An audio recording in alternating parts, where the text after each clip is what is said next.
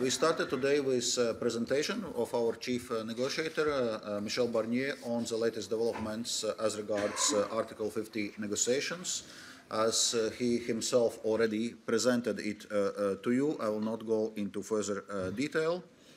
The European Council Article 50 format is set to meet on Sunday, as you know, and for that we will need to have agreed beforehand on the political declaration on the future relationship, and we are not there yet. Sherpas are due to meet on Friday. Of course, they will need to see a final text before then, and the Commission stands ready to consider the text and take any action at any time.